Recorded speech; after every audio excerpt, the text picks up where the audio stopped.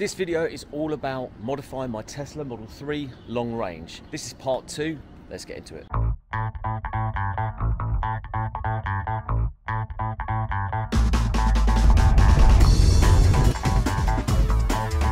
So here she is. She's a beaut, isn't she? That is amazing. As you can see, it's actually a nice sunny day for once. It's so hot and sunny, Rustee has got the air conditioning on to cool down the cabin. And that's something that I'd strongly recommend you check out on your Tesla app, because I did actually break a rear screen because I didn't actually put it on before. Just a little tip there. Now, a lot of developments have been happening. Let me turn around the camera and tell you what's been going on. So essentially, last week, I lost my job.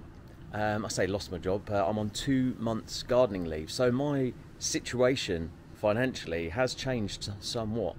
And I've got quite a lot of updates for you on the parts, but never fear, I am still taking part in making sure we upgrade Rustee to make it more of a fast road performance vehicle.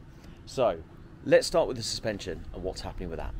So as you know, I got the mother load of parts as per the last video, and if you haven't seen it, I'll put the video up on the screen.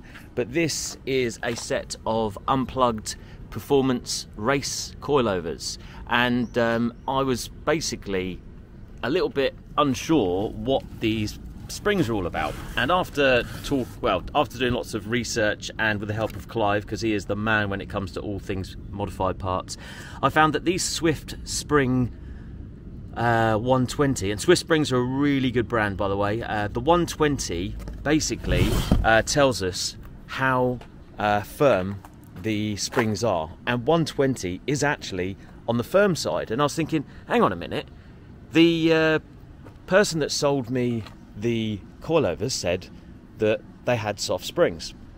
This is where the plot thickens. So, you know those eye-back springs that I wasn't sure what they were?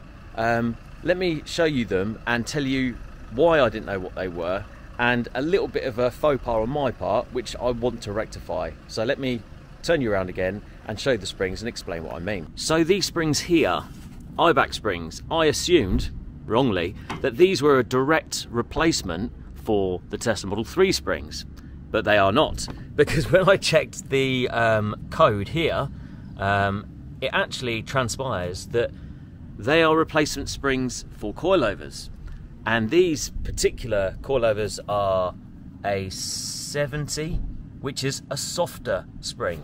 So the chap that sold me the coilovers, I should have got more detail from him at the time. It was a bit of a rush job. Time's of the essence when you got such a good deal on your hands, let's be honest. That the 120s versus the 70s, the 120s are more for track, really firm, and then the 70s are more of a comfort ride.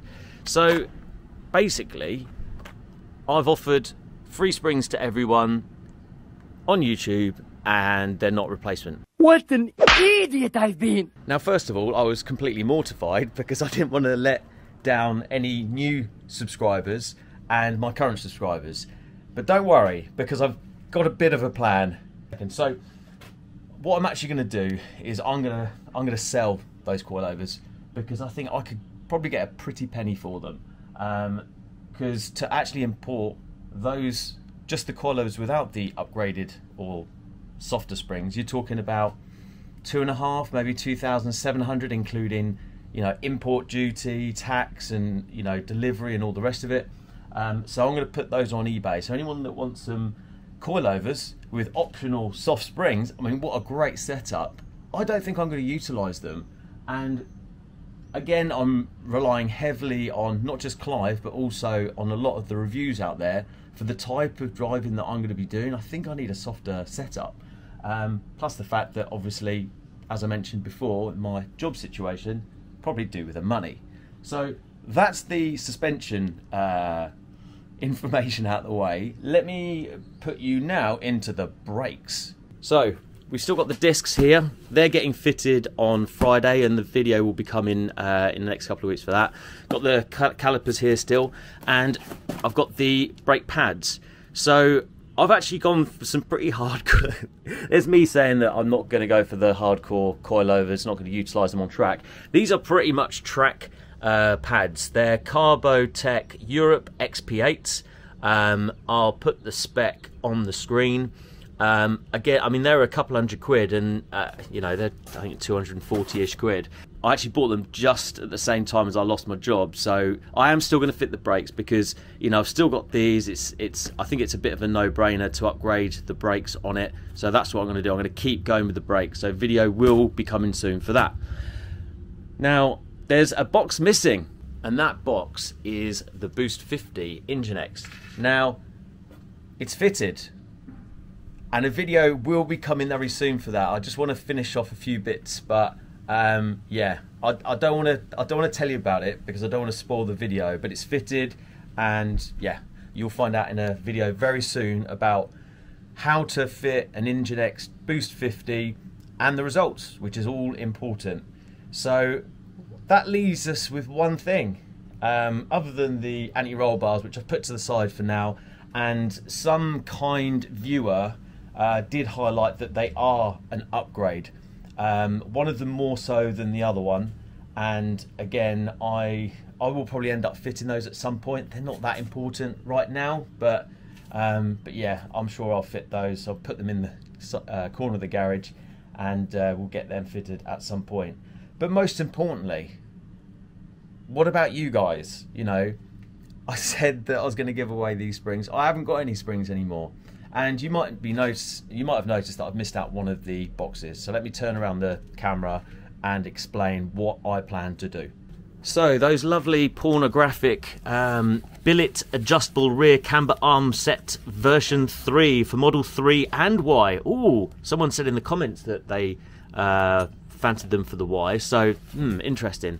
So I don't think I'm going to fit these. I mean, these are worth like $400. I think I saw them for about 300 quid UK, and then it will be plus delivery and stuff.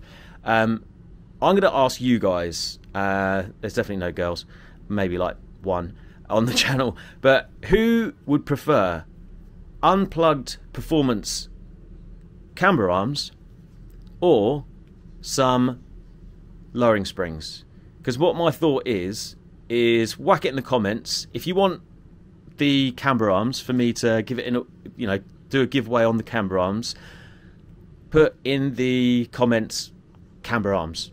If you want lowering springs, put in the comments lowering springs. And what I'll do is I'll probably sell these, and with the money I'll put it towards finding some lowering springs. So that is my plan. I hope you like my plan. If you've got an alternative plan, I'm well up for it, because like I said, I don't want to let you guys down in terms of being able to modify your vehicle with some free parts. Like I said, I got such an amazing deal from the guy that I bought the coilovers off. It's a bit of a sad state of affairs, really, with regards to the job loss, but you know, I'm sure something else is going to come up. You know, I'm sure I'll bounce back, that is for sure. You might notice that Chargeheads might start doing a few more things in terms of generating some revenue. So if you need some EV advice, or if you need any advice with DC charging or charging per se for vehicles, then please get in touch, chargeheads@gmail.com.